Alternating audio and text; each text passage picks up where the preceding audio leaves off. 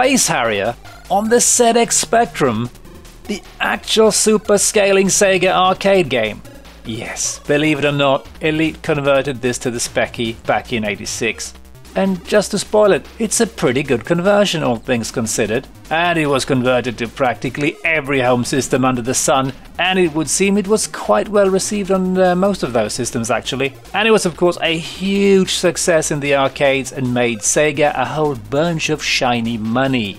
And Japanese Game Machine listed Space Harrier as being the top grossing title in its January 1986 issue. And the artwork created for the arcade flyer for the game looks amazing. Now, Moby Games credits Yoshinobu Iwai as the creator, but I think he only created additional art for some of the Japanese home releases. But I haven't really found much info about this, so if you know who made this amazing piece of art, please make a comment.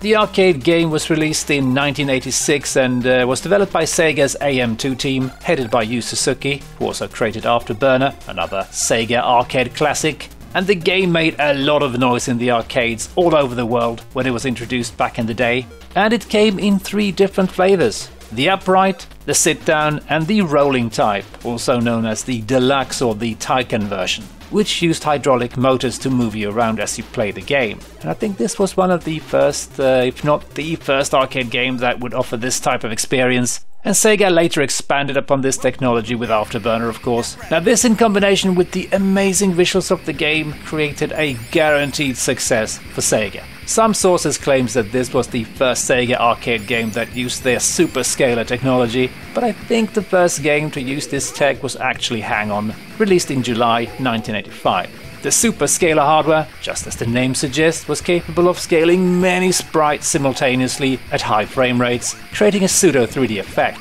and just in general blowing people's mind at the time. According to the wiki, the initial 100-page design document for the game was created by a designer by the name of Ida. Unfortunately, I haven't really been able to find any information about this guy, but the game was initially supposed to have the player control a jet fighter. But once Yu Suzuki took over, he simplified things and also changed the jet fighter to a human, to keep things more manageable within the technical limitations of the hardware. But enough of this, let's go to the Fantasy Zone on the Spectrum. And it's the loading screen by John Harrison, and I think he also worked on the in-game graphics, but I'm not entirely sure, haven't been able to confirm it. Maybe Keith Burkill handled the conversion himself, not really sure. If anyone knows, please make a comment. So, here we are, Space Harrier, and I just finished recording it, and of course, for some reason my capture software had crashed, so there's nothing recorded, so we're just gonna have to redo it, so let's just get back into it. Welcome to the Fantasy Zone. Yeah, there's no samples in the Spectrum version, not entirely surprising. I'm pretty sure you could have made it work on the 128K Spectrum, at least as long as the game isn't actually running. And as you can see, the game looks rather nice for a Spectrum game. The problem is, a little bit at least, that the sprites are quite small. It's hard to judge when you're actually colliding with these things, because it looks like they are much further away than they actually are. So that is kind of a problem, I think, in the arcade game as well, to an extent. It is hard dodging stuff, but you kind of get into it in the arcade, and I think the same thing can be said for the Spectrum, and that was stupid of me. Why am I over there? I'm not supposed to be over there. I'm supposed to know where the enemies appear, and I kind of have learned this because I did get to stage 3 or 4, something like that. It's not a particularly hard game on the Spectrum. It's relatively easy actually. You have quite a few extra lives, and oops, there's the dragon. And I love the dragon. I love his facial expression. It just looks so really charming looking sprite, this. Almost looks better than the arcade version dragon, I have to say. And this guy pukes out, I think, 4 projectiles, and then he just turns around so we can shoot him in the butt. And he's not particularly tricky, and I only have 5 lives left. That is a bit sad. We've reached Giza. And I was just turning around to check the recording. Oh, and another annoying thing with the Spectrum version, you don't have invincibility for very long when you've died. That is rather annoying because you have to get out of the way very quickly. Otherwise something's going to hit you. And I'm being a bit concerned about my recording, so I'm constantly looking behind me. And as you can see, there's funky stuff going on here. This is my poor Spectrum that's got some memory problems. I think it is the RAM chip that contains the video memory that is kind of badly connected, so I need to fix that, but I really haven't had time yet. So this will cause some weird issues with the graphics. It never crashes the games, but yeah, the graphics gets corrupted. But this should clear itself out after a bit. So let's just carry on and ignore the black square at the top, but let's just see it as a feature. Let's just imagine that Adobe or Microsoft has coded this game. This up here is a feature. Yes, for sure it is. But I only got like 1 life left, so I'm pretty sure this is not going to go particularly well, but I'm not going to give up. I'm going to see if we can get to the boss, which I think is a bunch of spinning Easter Island heads or whatever these things are, or grumpy faces, I don't know. I'm going to try and get some points here because I do believe we get extra lives at some point, not sure when though. And yeah, these things, I don't think I can shoot them. I think I just need to dodge them. And it's so fast, so it's really hard to kind of know where they will end up. These obstacles are really quite annoying, but yeah. Yeah, sorry about the graphical glitches. As you can see, there's quite a few of them, and it's again issues with my real Spectrum, because I am playing this on a real Spectrum using the fleshy keyboard. And unfortunately, there is no auto fire, so I have to smash the fleshy key here to fire, and it's a little bit funky. And I think that's part of the problem, because that will have the memory act up as I'm smashing the keyboard here. So, really? Okay. Oh, there's another feature down here. I have a black box over my arse now. That's nice. I'm going to try and fix this at some point. Surely it should be enough to just, you know, maybe socket the chip instead, or just resolder it a bit. I don't know. Maybe there's some problem on the board. I think I should be able to fix that. Not that I'm particularly good at it, but yeah, let's just cross our fingers, shall we? Hello, Mr. Dragon. Oh, God, I hate you so much. Ah, there we go. 6 lives left. That's not great. Oh, I think we just got another life. Okay, nice. As you can see, our score just keeps counting up.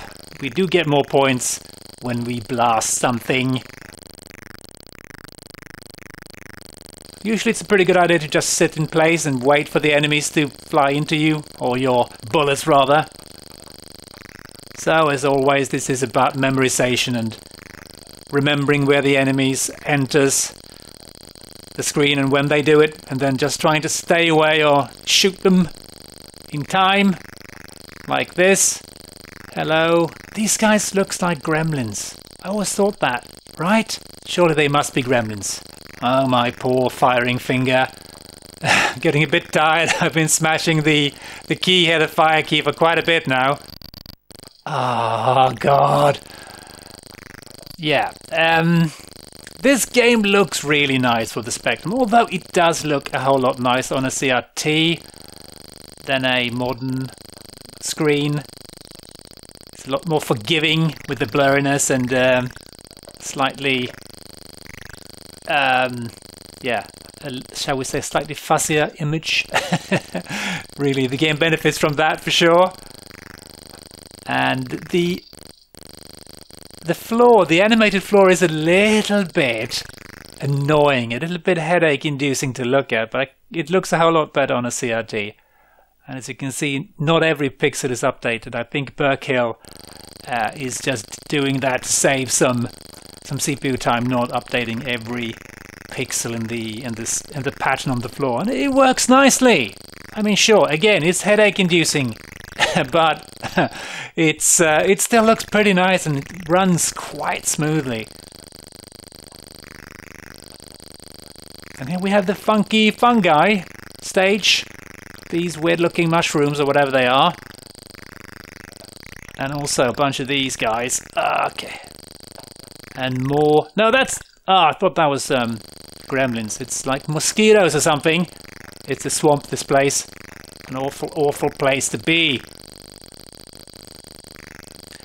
Yeah, this game runs super smooth on the Spectrum. It's really, really impressive. I was so impressed by it back in the day. And I think I got decently far. It's so annoying how quickly these move up here. And of course all these sprites you see on screen are pre-scaled.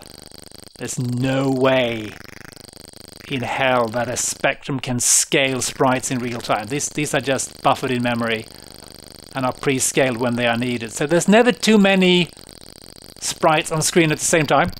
I think that's a bit of a limitation with the game, but hey, that's absolutely no problem. We get a little bit of slowdown here with this double dragon here. Oh, here we go. Because there's quite a few moving parts here and also scaling parts. Even though they are pre-scaled, takes up a fair amount of CPU power. But this is impressive, it really is. 48K of Spectrum and it's running this well. I mean, sure, it's not as good looking as the arcade, but this is still impressive. And I don't think the Spectrum had a full 48K of memory available. I think it's more like 32K or something like that, including video memory, so there's not a whole lot of space to make this game run. Let's see if we can avoid these annoying obstacles. It's so damn annoying. They are so fast. And when they show up in front of you, you can't see them. So it's really hard dodging them. And they are moving in slightly erratic patterns as well, so making it even harder. Oh, come on! Making it even harder to dodge them. And I would have liked to be able to shoot them, but you can't. Let's give this one more shot. And here's the black square, just for luck. Thank you, black square. You've got my back. I appreciate it. Oh, come on! I thought you were much further away, Mr. Rock. Sometimes there's no enemies in the game, and I think the game is just preparing sprites or something. I'm not entirely sure. But it's not for very long, so it's not really a problem. It's just something I've noticed. And it's kind of nice to have a bit of a breather before a boss or a new enemy appears. And I think this dragon is going to be toast in no time. Oh, more lucky squares. Even different colors this time. Don't feed the gremlins any projectiles after midnight. Okay, that went fine.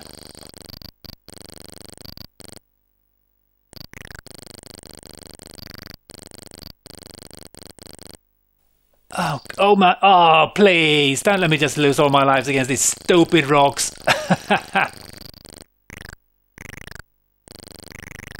And I think it's the boulder that's actually firing the projectiles there, not the faces, which gave me a bit of a surprise before. Here we have the funky fungi stage. Let's see if we can just maybe stand still and not move about so much. That seems to help a lot, except when there's projectiles about, because they are homing. Oh, God.